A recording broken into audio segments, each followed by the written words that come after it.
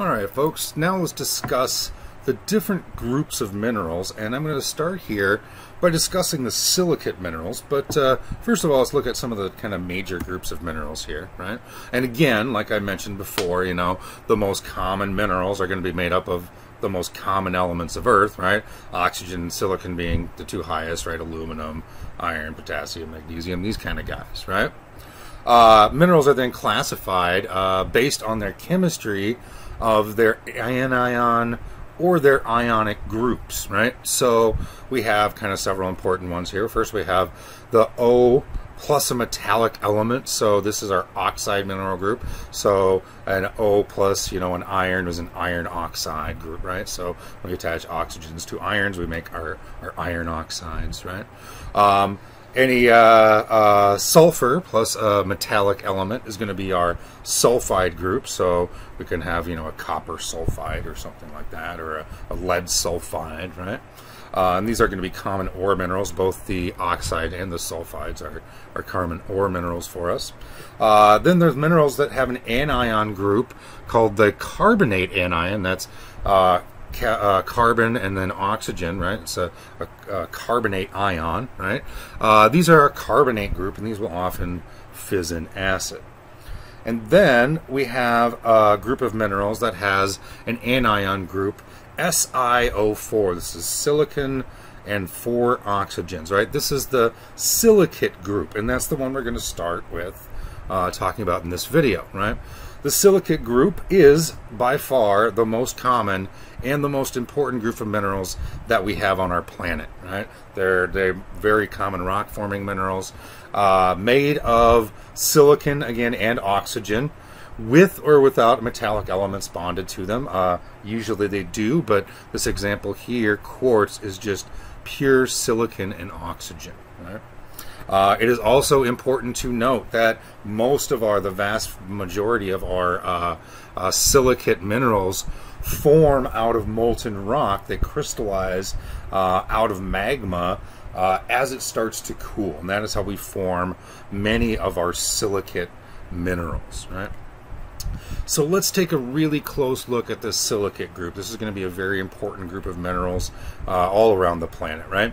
The basic building block of the silicate group is the silica tetrahedron, right? Tetrahedron is a 4-sided pyramid, so we have one silica atom in the middle, remember it's SiO4, surrounded by 4 oxygen atoms, right? So one silica atom with 4 oxygen atoms surrounding it, right? And these are just kind of two different views. This is kind of exploded view, if you will, so it shows you the bonds between those, right? And these silicon and oxygen bonds, these are very strong bonds. As I mentioned, we talked about cleavage, right? Often these are the strongest bonds, so these are between the cleavage planes, right? So we start with just the very basic, right? SiO4 silica tetrahedron, right? And this tetrahedron can be linked to, you know, like an iron or a magnesium to make a mineral called an olivine, and that is one of the simplest of our silicate minerals, right? However, as the magma starts to cool, so when things are really hot, right, everything is disordered. There are no bonds, right? All the elements are moving around really fast. That's what temperature is fast vibration, right? But as they start to cool down, we can start to form these bonds, right? So we start to form these silica tetrahedra.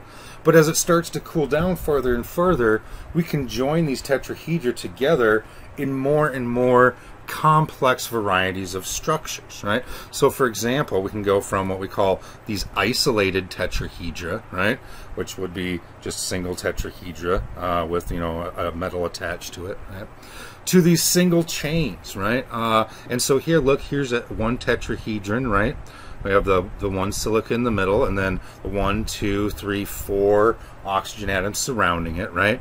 But now look at this adjacent tetrahedron here, right? He also has one silica and 1, 2, 3, 4 oxygens, but notice this oxygen is common or shared by both tetrahedron, right? So now, right, we are sharing this one, right? And then look at this one again, same thing, right? One silica and 1, 2, 3, 4 oxygen, but this oxygen being shared between, right, adjacent tetrahedra. So the sharing of those oxygens together, linking these tetrahedra, can create a variety of these complex structures and actually changes the chemical formula. I mean, they're still based on these SiO4 tetrahedron, right? But now instead of being SiO4, we have more something like SiO3 because the ratio, right, now because we're sharing some of those oxygens, we have less oxygen per silica, right? So the ratio is dropping, right? So here is kind of a classification chart looking at some of those different structures that we can get in the silicas, right? And as I mentioned, right, these start to form more and more complex structures as that magma starts to cool down. So generally, we're talking up here being the highest temperatures, right? Olivine being one of the first minerals to crystallize out, right? Then notice you have those single tetrahedron with a magnesium or an iron, you know, a couple of those attached to it, right? Now, next, as we start to cool down, we form a more complex framework, right? We have single chains, right? So again, this silica atom is, or this oxygen atom is being shared by tetrahedron 1 and tetrahedron 2, right? This oxygen atom is being shared by tetrahedron 2 and tetrahedron 3, right? And so on, right? And this drops our ratio. I mean, basically, we still have tetrahedron, but it drops our ratio to more like, you know, 3 oxygens per 1 silica instead of 4 oxygens per 1 silica, right? And magnesium and iron, and these are what make our pyroxene groups, right? Often cleavage-wise, we see these as 2 planes at right angles, right? So that's our prismatic right angle, right? Now, cooling things down even more, we can get even more complex. Now we can take these single chains, right, and attach one single chain to another single chain, right? And look, now we're sharing these oxygens between adjacent chains even, right? Same thing would occur down here, right? So this is, you know, an even more complex, takes a little bit, you know, cooler temperatures to start to form these. We see these double chains in our amphibole group. Most common amphibole mineral is hornblende, right? And again, look, our ratio is dropping, but now it's a really crazy ratio, like 22 oxygens to 8 silica, right? Don't worry about that so much. But notice our ratio of oxygen is still dropping, right? Or inversely, we can say the ratio of silica is going up relative to oxygen, right? So we have more silica in this per oxygen, right? So, or less oxygen per silica, right? Either way you want to say that. Then, getting even a little more complex, we have our sheet silicates, right? So now we take these double chains and we join the double chains together, right? And in between those double chains, now look, we're sharing, again, more oxygens, right? So now we're at, you know, something like, what is that, O10, silicon 3O10, right? So again, that ratio is still, right, less oxygen per silica or more silica per oxygen, however you want to say that, right? These are our mica minerals, our biotites and our muscovites. These are the ones that peel into sheets, right? Isn't that convenient? Our sheet silicates peel into sheets, right? That happens to be very, very useful, right? And then down here at the bottom, forming our coolest temperatures, right? It takes the lowest temperatures in that magma before you can start to, you know, form these very complex, what we call framework silicates, or, you know, very complex three-dimensional network silicates, right? And those consist of our feldspars, right? And again, feldspars are going to have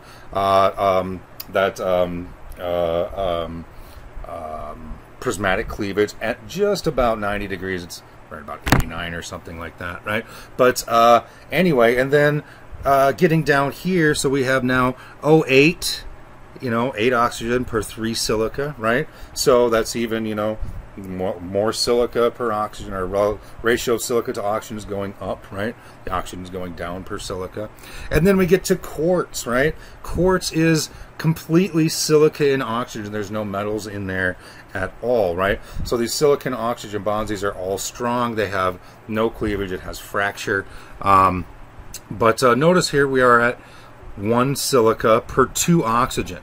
So effectively, from olivine, where you have 1 silica per 4 oxygen, by the time we get down to crystallizing quartz out, we have 1 silica per 2 oxygen, effectively doubling the ratio of silica to oxygen between olivine and, as a, we go down and cool down to quartz, right? Olivine being the highest temperature, simplest form, quartz being the lowest temperature, most complex forms, right?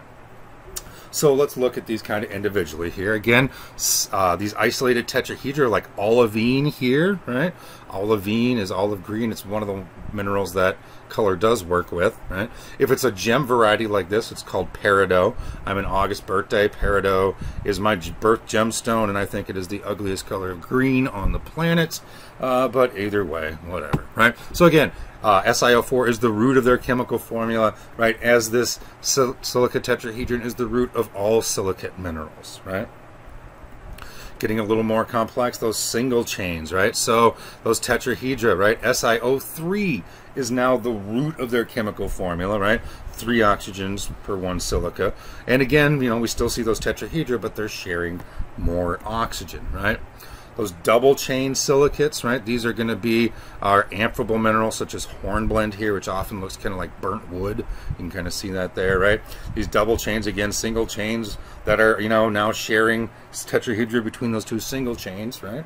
As we're cooling down through this whole process, right? Sheet silicates, right? Now these tetrahedra double chains are linked together into sheets, right? A network of sheets, right? These make our sheet silicate minerals, like our micas that peel into sheets conveniently. And then our framework silicates, right? The tetrahedra now linked so tightly together. They're in what's basically a 3-dimensional framework, right? SiO2 is the root of the chemical formula for quartz, right? So now we've gone from olivine SiO4 to quartz SiO2, effectively doubling the ratio of silicon to oxygen, right, as these crystallize out, right? Let's take another look at this, right? So moving down the silicate structure list, right, things become more ordered, as we see, right, more complicated. This, of course, takes more time to form, right? For a couple of reasons. It's got to cool down slowly in our Earth, right, in these big magma chambers, right? As this cools down, right, these more complex structures form, but they themselves take longer to form, right? And again, more and more oxygen atoms shared between these silica tetrahedra, right, is increasing that ratio of silica to oxygen, right? So the minerals up at the top here, olivine, right, we call these low silica content minerals, right? 1 silica per 4 oxygen. Whereas quartz, which are going to be our framework silicate, right, high silica content, 1 silica per 2 oxygen, effectively doubling that silicon to oxygen ratio, right? So again, to fill off many of these structures, those tetrahedra need to combine with some cations to produce electrically neutral compounds. What are these common cations? Well, let's see. Iron, yup. Magnesium, yup. Potassium, Sodium, right on. Aluminum, right. And then calcium, right. 6 of our 8 most common elements on our planet. Where are the other 2? Well, they're the silica and the oxygen making up the silicate tetrahedra, right? So our most common minerals are our most common bonding, cations, of course, right? So to summarize, right, basic framework of a silicate, we have the tetrahedron, right? This one single silica atom surrounded by 4 oxygen atoms, right? These can then join together or link together in a variety of forms to create complex silicate structures, right? The more complex structures take cooler temperatures and longer times to form, right? Silicate structures are then linked by positively charged atoms or cations, unless you're quartz, and then you're just pure silica and oxygen, right? And again, there's some of our friends, right? Again, our 8 most common elements on the planet. Right? Now, let's take a look at between the relationship between the internal structures of these silicate minerals and the cleavage, right? So in these silicate minerals, like I mentioned when we were talking about cleavage, right, the silicate oxygen bonds are the strongest, right? Generally, the cleaving happens between these planes, between these different silicate structures. So, for example, in the micas, the sheet silicates, they cleave between the sheets of silicate tetrahedra, right? Again, minerals tend to cleave between these silicate structures rather than across them, right? Or if you got this guy quartz here, right?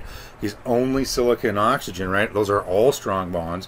There is no weak direction, so you won't get cleavage, you'll get fracture, right? You'll get this conchoidal fracture, right? Now, there are two main kind of divisions within our silicate minerals, right? And it is important to note that most of these minerals have structures, right? And the chemical compositions, as we looked at, how that work in that chart, right? That reflect the conditions under which they formed, especially temperature, right? And pressure, right? So we saw in that silicate tetrahedron, the silicate structure chart, right? How it gets more and more complex as things cool down, right? So we generally divide the silicate minerals into two major groups, and these are kind of based on these chemical structures, right? And how they form. The dark group of minerals, also known as the ferromagnesian, right? Ferro being an old Greek word for iron, ferric, right? So iron and magnesium from magnesium. So these are iron and magnesium rich minerals, which makes them darker, but as we found out when we talked plate tectonics, also makes them denser, right? And then we have the light or non-ferromagnesian silicates, not saying there isn't any iron or magnesium in them, just saying it's much, much less than in the ferromagnesian minerals, right? So let's look at these ferromagnesian silicates again, iron and magnesium rich silicates, right? They have, again, magnesium and or iron in their structures, right? This makes them darker in color. And when we're talking dark colors for minerals, we're talking blacks, browns, and greens, right? Greens are a dark color when it comes to minerals, right? Olivine being one of our highest temperature minerals and highest iron and magnesium content minerals out there, right? These also generally have a greater specific gravity. Why? Well, because of the extra iron and magnesium in their structures, right? Those are dense elements. So here's our olivine again, very high temperature, right? Black to green in color, glassy luster, right?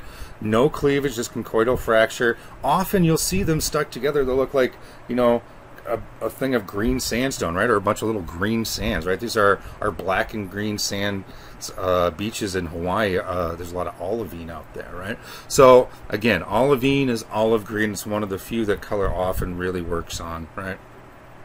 Then we have pyroxenes, right? Augite is a very common variety of pyroxene, right? This is going to be dark green to black. If you look at it, almost has kind of sometimes a greenish hue even to it, right? It's got two directions of cleavage on it, right? This, however, is not a when we're talking about the luster, this is not a metallic mineral. This is not a metallic luster. This is still a transparent if you put it on the thinnest, slicing it on a microscope, basically, right? But our pyroxene groups will have two directions of cleavage. So our prismatic cleavage at 90 degrees to each other. You can see that kind of echoed in this rock, right? And then our ferromagnesian silicate hornblende, which is an amphibole. Hornblende's a very common amphibole. These are going to be dark green to black. Usually they're more black. They look kind of opaque, but again, this is not a metallic mineral. Metallic minerals, you really got to look like they would, conduct electricity, basically, right? These have two cleavage planes, but instead of being, the prismatic at 90, they're at 60 and 120, making more of a diamond shaped structure. Hornblende, to me, often in hand sample, often has kind of a very burnt woody look to it as well, right? All right, and then our sheet silicates, right? So we went through our pyroxene. So here's our single chain, or I'm sorry, isolated tetrahedra, single chain pyroxene, double chain amphibole, right? And then our sheet silicates are micas, right? Our ferromagnesian version, right? Iron and magnesium rich version is called biotite black, right? This is in the mica family, right? Again, these sheet silicates conveniently peel into little sheets, as you can see here, right? This can look black or very dark brown, but as you can see, right, this is also not metallic because you can see through it on some of the thinnest of the little peelings here, right? You can actually look through them, right?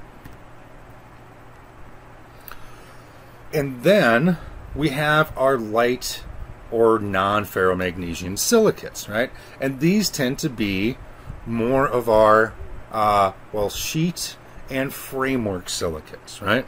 So, again, light means lighter in color, and when we're talking light colors for silicate minerals, we're talking whites, clear, pinks, reds, oranges, even dark reds, and blues. These are light colors, so reds and blues and pinks and clears and whites. These are often non-ferromagnesian silicates, right? They are lower in specific gravity because they have less of that iron and magnesium in their structure, right? And they have generally more calcium, more aluminum, more potassium, and sodium as those metallic bonding agents, rather over iron and magnesium, right? So here is one of our non-ferromagnesian silicates, potassium feldspar, right? This can be also known as orthoclase or microcline. This is often has a very kind of pink or salmon color to it, but we can get this really cool aqua color as well in it, right? It has these very thin little wavy lines that are what are known as exsolution lamellae, right? And this is as it forms some, a little bit different chemistry forms in these kind of little wavy lines, right? But as the mineral kind of crystallizes, but that is kind of in contrast to our plagioclase feldspar, which usually is somewhere between white and gray, right? Two directions of cleavage, just like the potassium feldspar, but it has striations. It has these very little dead, perfect, thin parallel lines. If you look at your fingernail and turn it just right in the light, you'll see dead little, thin parallel lines. You'll see the same thing in a good piece of plagioclase feldspar, right? And then we have quartz, right? Consisting entirely of the silicon and oxygen bonds. All direct, that's all pretty strong bonds. There's no weak direction, so it has no cleavage. It's got conchoidal fracture, right? But when you see it in crystal form, right, this crystal form, it often forms these beautiful pyramid-shaped ends or double pyramid-shaped ends sometimes, right? And again, here we have our clear form. Amethyst is the purple form. Then we have citrine as the orange, smoky quartz is but notice how many color varieties there are, right? So color not very helpful on this mineral, right? But the other properties of it, hardness of 7 and these double these beautiful little pyramids often can help tell you that you're dealing with quartz, right? Chalcedony or chert forms sometimes. This is one of the few non-ferromagnesian, or one of the few silicate minerals that can form as a sedimentary rock rather than out of igneous rock. But again, it's basically just pure quartz, SiO2, but we call it microcrystalline quartz. There's little microscopic crystals of it, but same properties: conchoidal fracture, hardness of 7, that jazz, right? We also have some sheet silicate minerals that live in our non-ferromagnesian realm, right? So here's muscovite. It's our light version. So biotite was the black version, right? Biotite black, muscovite white, right? So this is, again, our mica family, and this is that sheet silicates, and guess what? Pulls perfectly in these beautiful little sheets, right? Again, you can see through them. They're transparent, right? They're going to be clear to kind of a, almost even maybe a lightish green color sometimes in them, right?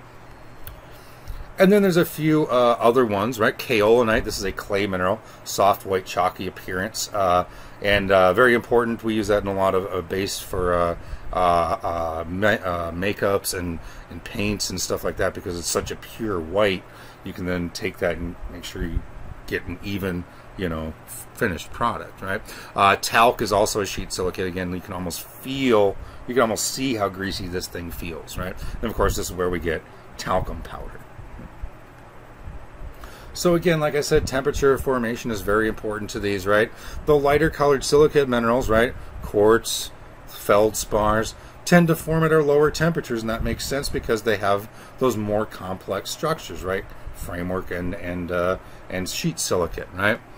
While our darker colored ferromagnesian silicates like olivine, pyroxenes, amphiboles, biotite, right? These are all forming at very high temperatures, right? Olivine crystallizing out at well over 1,000 degrees centigrade, right? So, right, darker colored, higher temperature, denser, right? Lighter colored, lower temperature, right? Less dense. And here's that kind of put all together into what's known as Bowen's reaction series. So here we see kind of the minerals that we've been talking about, right? And here we see temperature, right? High temperature, right? At the very highest temperature, we have no minerals. It's all just liquid, right? But as we start to cool off, we start to crystallize more and more complex structures, right? And these, when we move into the next chapter on igneous rocks, we'll start to associate these words, right? So here's our ferromagnesian ones, right? These are the ferromagnesian versions, and these are the non-ferromagnesian, right? We'll talk about the feldspar in just a second here. But so we have our framework and sheet silicates here, right? Are generally lower temperature, right? And our non-ferromagnesian, and then our higher temperature ferromagnesian. We will also relate these words mafic to the ferromagnesian rocks that have lots of these, or the rocks that have lots of these ferromagnesian minerals in them. So you can call these ferromagnesian minerals, or you can call these mafic minerals, right?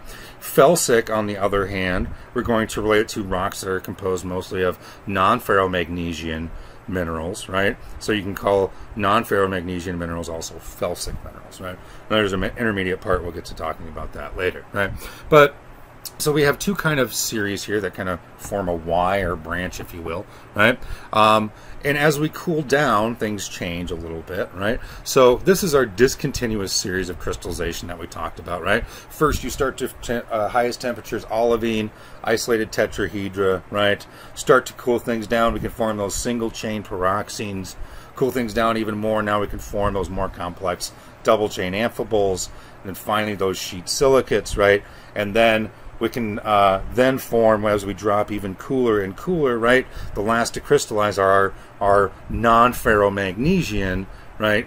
More complex framework structures, right? So what's going on with this guy over here, right? This is our plagioclase feldspar, right? So here we have our orthoclase, or potassium feldspar. Here we have our plagioclase feldspar, and this is called this continuous series of crystallization because plagioclase, right, kind of unlike what we've been talking about, actually can form at even some of the highest temperatures, right? And even though it is a framework mineral, right? But that's going to have more calcium in its structure at those higher temperatures. And as it cools down, it's going to change to having more and more sodium and less calcium in its structure, right? But it's kind of a continuum, or a gradient, if you will, between the calcium-rich ones and the sodium-rich ones, right? Calcium-rich at high temperatures, sodium-rich at low temperatures, right? All right, folks, that ends it for this video.